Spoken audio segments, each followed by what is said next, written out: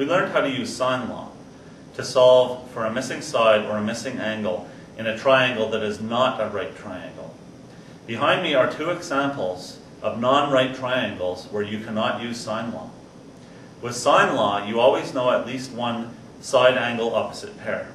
A side angle opposite pair would be knowing both side A and angle A opposite to it, or knowing both side B and angle B.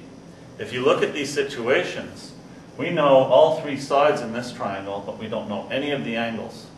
We cannot use sine law because if we tried plugging this situation into sine law, we would have two unknowns. In this situation where you know two sides and the included angle and wish to find the missing third side, we also do not have a side angle opposite pair. If we plug this situation into sine law, we will have two unknowns. Because of this, we need a fifth formula to help us solve these type of triangles, and that formula is called cosine law. Let's review the rules for labeling triangles. In triangles, a lowercase letter is used to designate a side, and a capital letter is used to designate an angle. Furthermore, usually, if you are calling this angle A, then this opposite side will be lowercase a. The angle and its opposite side will share the same letter. So if I want to label this angle B, that means this would be side B. We will use this convention very often when we apply sine law and cosine law. The cosine law formula looks like this. A squared equals B squared plus C squared minus 2BC cosine A. Your unknown will always be either side A or angle A. Remember that your calculator has to be in degree mode whenever you do trigonometry. To get this type of calculator in degree mode, you press the mode button and 4. In example 1, we have a triangle that is not right, that has sides of 6, 7, and 9 units in length. And we'd like to know the measure of this angle theta. The first thing we have to do is label the triangle. Since A or capital A are always the unknowns when we use cosine law, we will call angle theta A. That means the 9 is side A. It doesn't matter which of these two sides we call B and which we call C.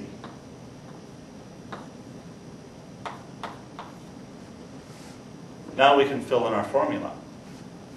A squared means 9 squared equals B squared, which is 6 squared, plus C squared, which is 7 squared, minus 2BC means minus 2 times 6 times 7, cos A, and we're ready to simplify.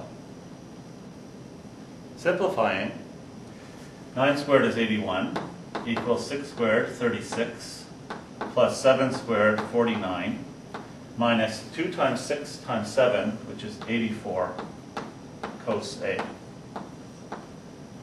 Remember, 84 cos A is like 84x in polynomials. It is not similar terms with numbers like 49 or 36. So to simplify this further, we have to move the 36 and the 49 to the other side of the equal sign. Moving them means they both become negative. The minus 84 cos A is still here on the right of the equal sign.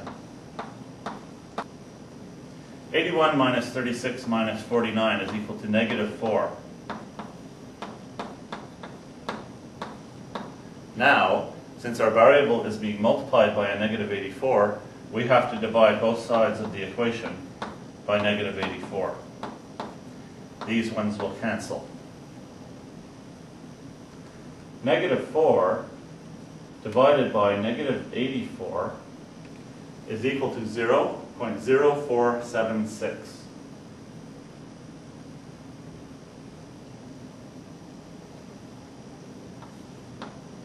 .0476 replaces this division in our formula, and we know it is equal to cos A.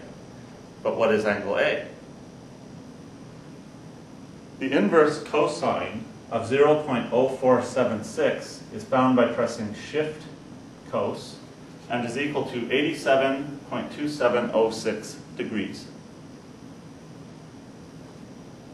Therefore, angle A is equal to 87.2706 degrees. Don't forget the degrees, that is your unit of measure. In example 2, we have a side that is 58 units long, another side that is 70 units long, and an included 15-degree angle. We would like to know the measure of the side opposite that angle. First, we have to label our triangle. Since our unknown side is over here, we have to call that A. That means the 15-degree angle is our angle A. It doesn't matter which of these we call B or C. And we fill in our formula like this. A squared is equal to 58 squared plus 70 squared minus 2 times 58 times 70 times the cos of 15 degrees. 58 squared is equal to 3,364. 70 squared is equal to 4,900. 2 times 58 times 70 is equal to 8,120. The cos of 15 degrees is found by entering 15 in the calculator and hitting the cosine button, and is equal to 0.9659. Replacing these values in our formula, we have A squared is equal to 3346 plus 4,900 minus 8120 times the cos of 15 degrees, which is 0.9659. Now we just have to simplify. 3,364 plus 4,900 minus 8120 times the cos of 15 degrees is equal to 420.6823. The square root of 420.6823 is equal to 20.5105. A squared is equal to 420.6823. Doing a square root, that means A is equal to 20.5105. We have the length of our missing side. Now that you know how to use cosine law, you will take an exercise sheet like this one to practice with. There are 8 examples on the exercise sheet. Half of them have an unknown angle, and half of them have an unknown side. Therefore, example 1 will be a model to help you do half of the questions on this sheet, and example 2 will be a model for the rest.